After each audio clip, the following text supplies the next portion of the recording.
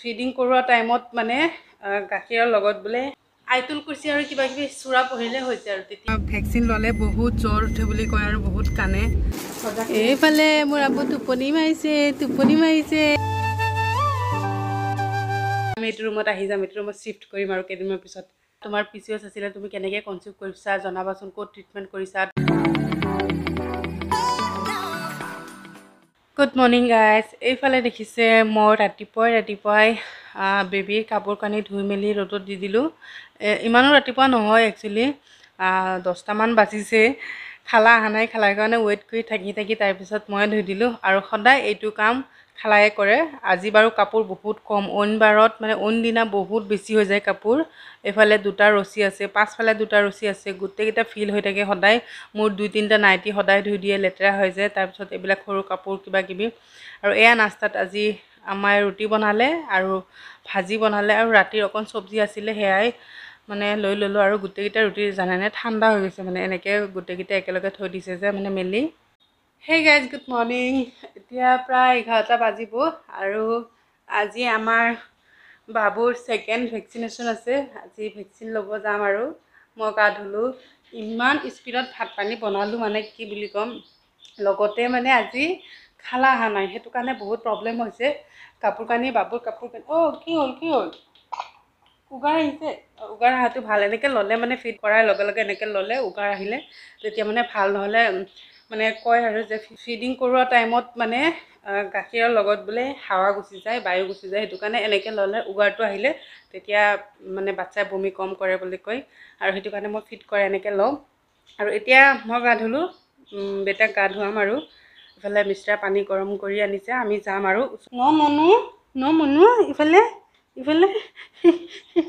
আৰু এতিয়া মিষ্টাৰক পঠাইছোঁ কাৰখন আনিবলৈ সিহঁতৰ ঘৰৰ পৰা কাৰত যাব লাগিব আৰু বেছি দিন নহয় হস্পিটেল একদম আমাৰ ঘৰৰ ওচৰতে হয় বজাৰৰ লগতে আৰু মই কৈছিলোঁ টুমটুমত যাব বলক বহুত দিন হ'ল টুমটুমত উঠা নাই বিয়া হৈ মই এদিন উঠিছিলোঁ চাগে টুমটুমত বজাৰত গৈছিলোঁ সেনেকৈ উঠা নহয় দিয়কচোন এনেকৈ ক'ৰবাত যোৱা নহয় কিন্তু টুমটুমত উঠিলে বহুত ভাল লাগে বতৰ চতৰ লাগি থাকে মিষ্টাৰ কৈছে নালাগে মনু তো ঠিক আছে বলক বেটাক গা ধুৱাই লওঁ তাৰপিছত লগ পাই আছোঁ গা ধোৱা হৈ গ'ল আৰু অকণ সময় ফিট লৈ চাওক লগে টোপনি গ'ল আৰু এতিয়া মানে কি কাপোৰ পিন্ধাম তাকে ভাবি আছোঁ এয়া চাওক পূৰা মানে ওচৰত মানে বক্সাখনেই লৈ লৈছোঁ কাপোৰ থোৱা বাকচখনেই লৈ লৈছোঁ এতিয়া ইমান গৰম বাহিৰত সেইটো কাৰণে হাফ এইটো গেঞ্জি টাইপৰ এটা আছিলে সেইটোৱে পিন্ধাই ল'লোঁ আৰু এটা ডাইপাৰ পিন্ধাইছোঁ মই বহুতেই কয় মানে ডাইপাৰ পিন্ধালে সৰু অৱস্থাত প্ৰব্লেম হয় কিবা কিবি এনেকৈ এই ডাইপাৰটো যে আছে মই দেখাই দিছোঁ এয়া পেম্পাৰ্ছৰ এইটোত মানে ৰবৰ নাই এয়া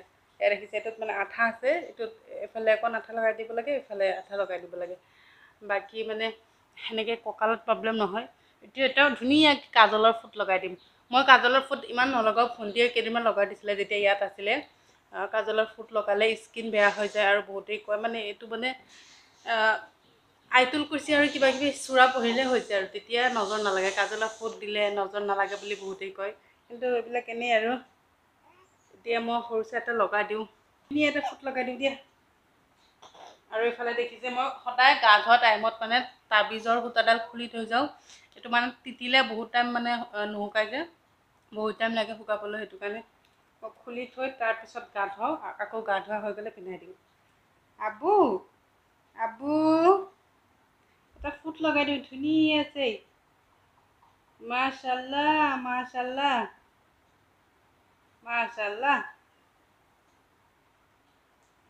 বহুতে মানে গালত লগাই ইফালে লগাই ল'ৰা হওক বা ছোৱালী হওক বহুতেই ফুট লগাই মানে হেৰিত গালত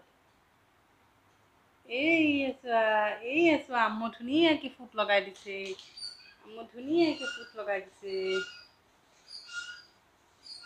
চাওঁ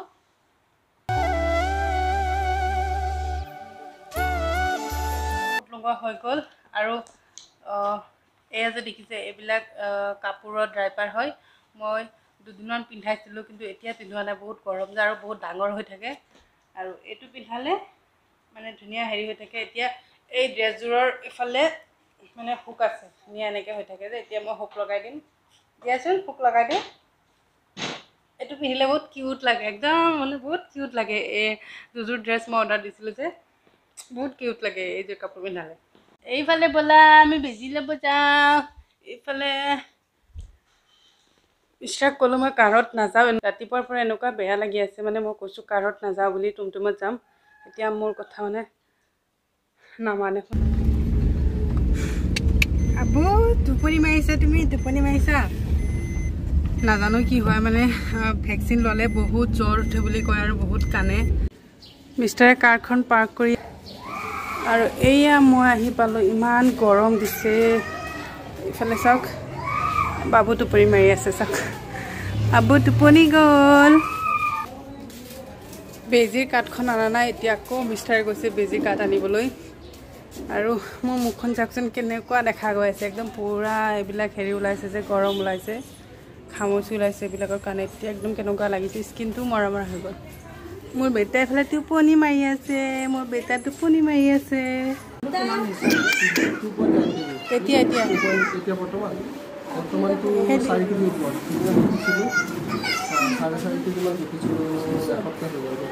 4 কেজি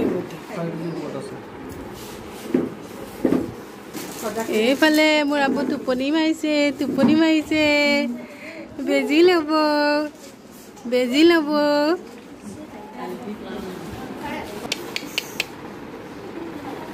পালা मेरा शेर बच्चा।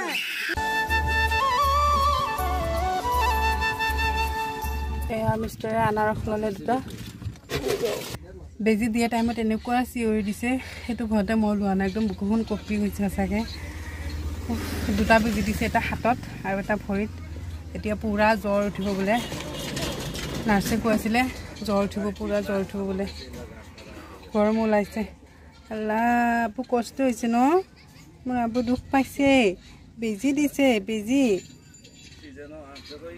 আৰু এইখন যে দেখিছে, এইখন আমাৰ দোকান হয়, হাৰ্ডৱেৰ দোকান। মই ইয়াতে অকণ বহিছোঁ ফেনৰ তলত, আৰু এইফালে ভাইটি বহি আছে কাউণ্টাৰত।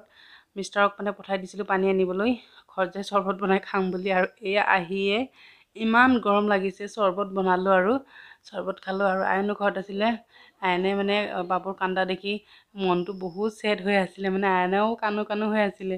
আৰু গাইজ এই যে দেখিছে, এয়া হ'ল চেলৰ কাপ প্লেট। এনেকুৱা মজা লাগিছে মানে এইকেইটা বস্তু চাই মোৰ। এয়া চিমেণ্টৰ ডিলাৰৰ পৰা এনেকুৱা গিফ্ট মানে কেইদিনমান পিছে পিছে দি থাকে, আৰু সঁচাকৈ মোৰ ইমানেই ভাল লাগি গ'ল, মানে একদম মজা লাগি গ'ল।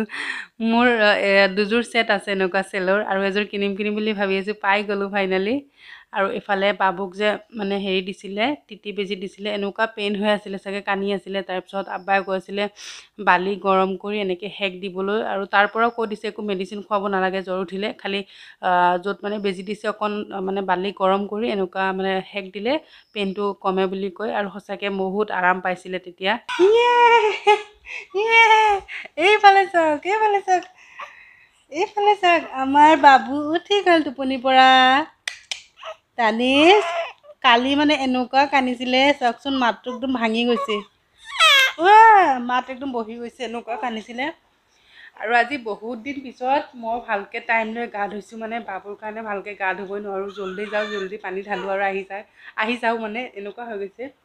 উল বেটাক আগতে গা পা ধুৱাই অকণমান সময় খুৱাইছিলোঁ, টোপনি গৈছিলে, আৰু আব্বা লৈ আহিছিলে। এতিয়া আকৌ সাৰ পালে লৈ আহিছোঁ, আকৌ খুৱাব লাগিব। ল'ৰা ছোৱালী অকণ পিছে পিছে ভোক লাগিছে দিয়কচোন, আমাৰ নিচিনা নহয় একদম দিনত। চাওক কেনেকৈ আছে, কেনেকৈ আছে, কোৱাচোন কোৱাচোন, কি কৈছিলা? মোৰ লগত কথা পাতা তুমি, মোৰ লগত কথা পাতা। ডক্টৰে তোমাক বেজি দিছে, ক'ত বেজি দিছে, চাওক ক'ত বেজি দিছে। মোৰ শ্বেৰ বাচ্চা, মোৰ এইটো শ্বেৰ বাচ্চা। মই ভাবিছিলোঁ গোটেই ৰাতি চাগে শুব নোৱাৰিম, মানে চবেই কয় যে একদম পূৰা জ্বৰ উঠে একদম। মাইনাক যেতিয়া দিছিলে তেতিয়া একদম গোটেই ৰাতি বোলে বহুত ডিষ্টাৰ্ব কৰিছিলে, কান্দিছিলে। কিন্তু মোৰ শ্বেৰ বেটে ৰাতি খালি দুবাৰ সাৰ পাইছিলে, এবাৰ 2টামান বজাত আৰু এবাৰ 3টামান বজাত সাৰ পাইছিলে। তেতিয়া ফিট কৰাইছিলোঁ, লগে লগে আকৌ টোপনি গ'ল। মানে জ্বৰ উঠিছে, জ্বৰৰ মানে হেৰিতে মানে টোপনি গৈছে। আৰু আকৌ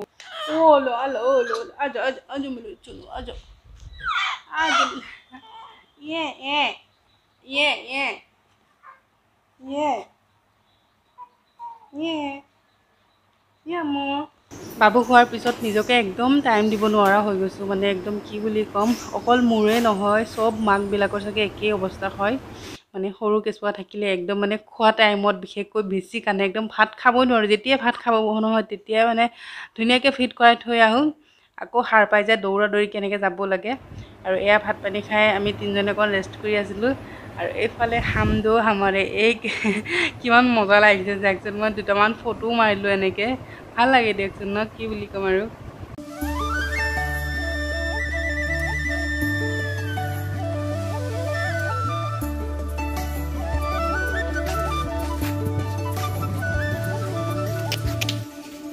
দানিছ মুনু এইফালে আমাৰ দানিছক নিয়া নাই আমাৰ দানিছক লৈ যোৱা নাই দুদু ক'ত গৈছে হা দুদু ক'ত গৈ আছে আমাৰ দানিছক নিয়া নাই এইফালে মই এটা ডিম বইল কৰি থৈ গৈছিলোঁ বাবুক এনেকৈ কোচত লৈ লৈ ঘূৰি আছোঁ কাৰণ অকলে মানে ৰুমত এনেকৈ আজিলৈ এতিয়ালৈ মানে 1 ছেকেণ্ড মই বাবুক থৈ কেতিয়াও এনেকৈ হেৰি হোৱা নাই কোনোবাই মই বাহিৰত আহিলে কোনোবাক বহাই থৈ দিওঁ শাহু মা নহ'লে মিষ্টাৰ নহ'লে খালা থাকেই দিয়কচোন আৰু এতিয়া বাবুক কোচত লৈয়ে এটা ডিম বইল কৰিলোঁ এতিয়া খাওঁ একচুৱেলি চৰ্দি লাগি আছে তো লোকেল ডিম এটা বইল কৰিছোঁ এতিয়া খাই লওঁ এইফালে এখন হাতেৰে এতিয়া ডিম ভাঙিব লাগিব এখন হাতে কৰা বহুত বেছি টাফ হৈ যায়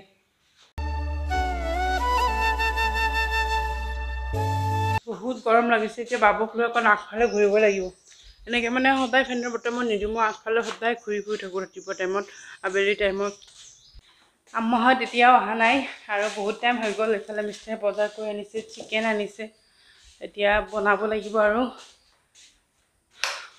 8টামান বাজিছে আৰু মিষ্টাৰ দোকানৰ পৰা সোনকালে আহি গ'ল বাবুক লৈ আছে মই জল্দি ভাত পানী বনাই লওঁ নহ'লে কান্দিব আৰু গমে পাইছে সৰু ল'ৰা ছোৱালী থাকিলে বহুত দিগদাৰ হয় এনেকৈ মানে কেতিয়া মুড বেয়া হৈ যায় কোনেও ক'ব নোৱাৰে আৰু ইফালে নাৰিকল আনিব দিছিলোঁ চাওক নাৰিকল আনিছে তেল উঠাম যে তেল বনাম বাবুৰ কাৰণে সেইটো কাৰণে নাৰিকল আৰু ইফালে আছে চিকেন ইফালে এয়া দানিছ টোপনি গ'ল মই গৈছিলোঁ ময়ে বনাই দিওঁ ভাত পানী আৰু ইফালে এতিয়া বনাই আছে মানুহজনে এয়া দেখিছে লাও কাটি আছে আৰু এইফালে চিকেন এইখিনি ভাজি আছে ভাত হৈ গ'ল মই কৈছিলোঁ আপুনি বেটাক লওক মই বনাই দিওঁ জল্দি মিষ্টাৰে ক'লে নালাগে ময়ে বনাই দিওঁ তুমি এতিয়া আৰু মছলা পাতি চুব নালাগে আৰু আমাৰ এই চুকেছখন আমাৰ পাকঘৰতে লৈ আহিলোঁ এইটো আমাৰ বাৰ ৰুমত আছিলে যে সেইখন লৈ আহিলোঁ এইটো ৰুমত অকণমান সুবিধা হৈছে এতিয়া কাঁহী বাতি থ'বলৈ আৰু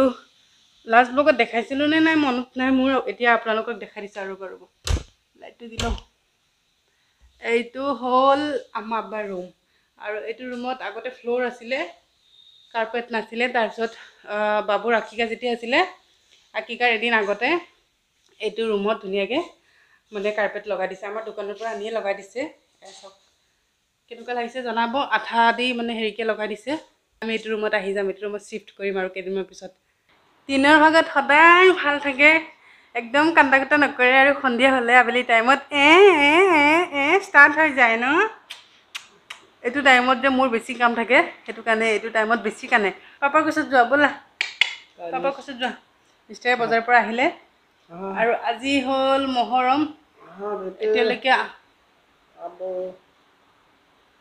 এতিয়ালৈকে আমাৰ আব্বা অহা নাই আৰু আজি হ'ল মহৰম জল্দি শ্বুট কৰিলেও নহ'লে বাবু আকৌ কান্দিব তাৰপিছত মোৰ ব্লগ কৰা নহয় এয়া চাওক বিচনাত ডাইপাৰ কিবাকিবি এইবিলাকেই থাকিব আজিকালি উপায় নাই আৰু আজি হ'ল মহৰম এতিয়ালৈকে আমাৰ আব্বা অহা নাই আহি যাব আৰু মই ভাত পানী বনাই দিম তাৰপিছত আহি যাব আৰু আজি হ'ল মহৰম আমাৰ ফালে মছজিদত মানে চূড়া তাৰপিছত গজল কিবাকিবি এইবিলাক মানে বজাই আছে কৈ আছে মানে সৰু ল'ৰা ছোৱালী বাচ্ছাবিলাকে কৈ আছে আৰু এনেকৈ আৰু মোৰ এটা কথা মানে একদম ভালকৈ মনত পৰিছে যোৱা মহৰমত মই মানে ৰোজা ৰাখিছিলোঁ 2টা ৰোজা মহৰমৰ ৰোজা কৰিছিলোঁ একচুৱেলি মানে এটা ষ্টৰি আছে মই আপোনালোকক কৈছোঁ বহুতেই মোক মেছেজ কৰে ইনষ্টাগ্ৰামত ফেচবুকত তাৰপিছত ইউটিউবত যে বা তোমাৰ PCOS আছিলে তুমি কেনেকৈ কনচিভ কৰিছা তোমাৰ PCOS আছিলে তুমি কেনেকৈ কনচিভ কৰিছা জনাবাচোন ক'ত ট্ৰিটমেণ্ট কৰিছা ডক্টৰ নম্বৰ দিয়া অমুক তুমুক বহুতেই কয় একচুৱেলি মই মানে মোৰ PCOS আছিলে তাৰপিছত 2 মাহমান ভালকৈ ট্ৰিটমেণ্ট কৰিলোঁ তাৰপিছত ভাল হৈ গ'ল ট্ৰিটমেণ্ট কৰাৰ পিছত মানে সেনেকৈ মই ট্ৰাই কৰি আছিলোঁ যে কনচিভ কৰিবলৈ কিন্তু কনচিভ কৰিব পৰা নাছিলোঁ তাৰপিছত মানে মই মোৰ ফ্ৰেণ্ড এগৰাকী আছিলে, তাৰপিছত মোক কৈছিলে যে তুমি হেৰি কৰিবা, এটা কাম কৰিবা, মানে চব ৰিপৰ্ট যদি চব ঠিকে আছে, নৰ্মেল আছে, একদম ধুনীয়া, মানে ৰেগুলাৰ হৈ আছে পিৰিয়ড, তেতিয়াহ'লে তুমি মহৰমত 3টা ৰোজা ৰাখিবা, তাৰপিছত নামাজ পঢ়িবা আৰু দোৱা পঢ়িবা। এটা দোৱা আছিলে সেইটো পঢ়িবা, তাৰপিছত আল্লাহৰ ওচৰত একদম ধুনীয়া, একদম সচ্চে দিল যে তুমি মানে খুজিবা, চাবাচোন তোমাৰ হেৰি মানে পূৰা হ'বই। আৰু সঁচাকৈ মানে মই সেইমতে কৰিলোঁ। মহৰমৰ মানে 3টা ৰোজা ৰাখিব দিছিলে, কিন্তু মানে প্ৰথম ৰোজাটোত মানে মই এলাৰ্ম দিছিলোঁ, কিন্তু সাৰ পোৱা নাছিলোঁ। প্ৰথম দিনা মই ৰাখিব নোৱাৰিলোঁ। তাৰপিছত 2টা ৰোজা মই একদম ধুনীয়াকৈ একদম সচ্চে দিলছে কৰিছিলোঁ। আৰু যোৱা মহৰমত ইমান গৰম আছিলে, ইমান গেলা গৰমত ইমান মানে হেৰি আছিলে, মই 2টা ৰোজা খুব কষ্টৰে আৰু একদম সচ্চে দিলছে আৰু নামাজ পঢ়িছিলোঁ, লগতে মানে দোৱা পঢ়িছিলোঁ যে হে আল্লাহ মোক নেক সন্তান দান কৰা বুলি দোৱা আছে। দোৱাটোৰ অৰ্থ আছিলে, দোৱাটো আছিলে আল্লাহুম্মা হাবলি ৰাবলি মিনাছ ছোৱালিহিন, এইটোৱে আছিলে। মোৰ যদি ভুল হৈছে আপোনালোকে শুধৰাই দিবচোন, এইটোৱে আছিলে। আৰু ট্ৰিটমেণ্ট কৰাৰ পিছত মানে ধুনীয়াকৈ মই এইখিনি কৰিলোঁ। তাৰপিছত 1-1.5 মাহ পিছতে মই কনচিভ কৰিলোঁ। একদম মানে মোৰ পূৰা মনত একদম অন্তৰত বিশ্বাস মানে আহি গৈছে যে এইখিনি কৰাৰ পিছতে আল্লাহে মোক মানে দিছে। আৰু আলহামদুলিল্লাহ, এতিয়া 1 বছৰ পিছত, পূৰা 1 বছৰ পিছত এতিয়া আপোনালোকে মোৰ বাবুক চাব পাৰিছে। কথাত কয় নহয়, যেতিয়া মানে দাৱাই কাম নকৰে তেতিয়া বোলে দোৱাই কাম কৰে। আৰু সঁচাকৈ দোৱাত বহুত মানে শক্তি আছে। আৰু একদম শুদ্ধ মনেৰে আল্লাহৰ ওচৰত কিবা বিচাৰিলে আল্লাহ কেতিয়াও আপোনাক খালী হাতে ঘূৰাই নিদিয়ে, কেতিয়াও খালী হাতে ফিৰাই নিদিয়ে। আপোনাৰ মনৰ আশা নিশ্চয় আল্লাহ পূৰা কৰিব। তো ঠিক আছে গাইজ, ব্লগটো চাই ভাল পালে প্লিজ লাইক এটা কৰি দিব। আৰু মই বেগ পেকিং কৰি আছোঁ, মাৰ ঘৰত যাম।